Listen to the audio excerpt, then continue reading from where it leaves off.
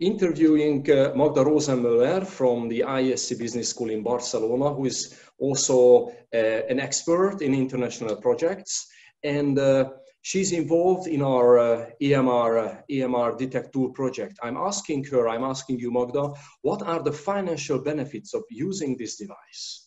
Thank you very much, Sultan, for this question. And I think it's a crucial question because there is, I mean, usually we look into innovations.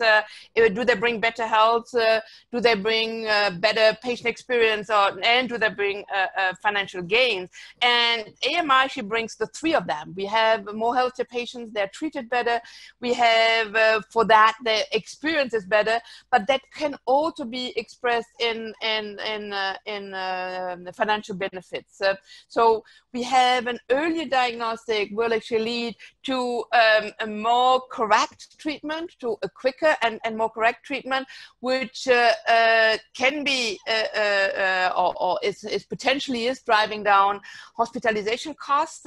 It doesn't need or it avoids complication that could lead to additional costs, and in overall it will also help to reduce the future infection. So we have here real financial benefit.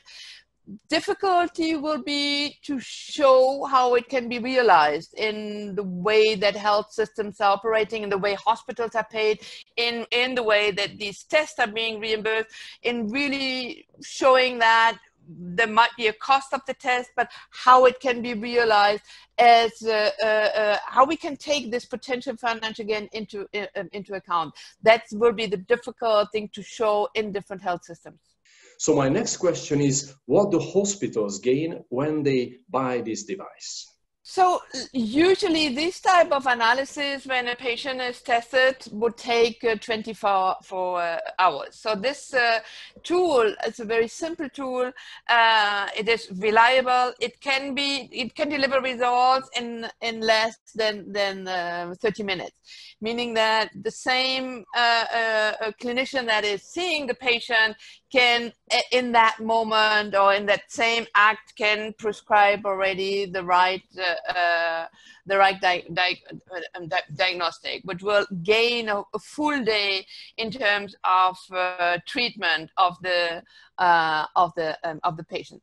This can increase it will increase the health of the patient. It would take the hospital really to look into how are we organized in terms of the moving from the diagnostic to the right treatment. So it might need a rethinking of that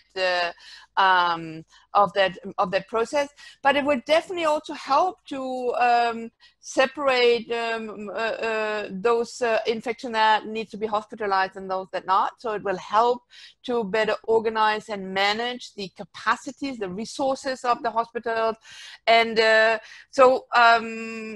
it will also reduce the transmission rate in the hospital if we think about particularly resistance information. So we have here very good tool that with a better and quicker diagnostic can lead to a better treatment and thus for better results.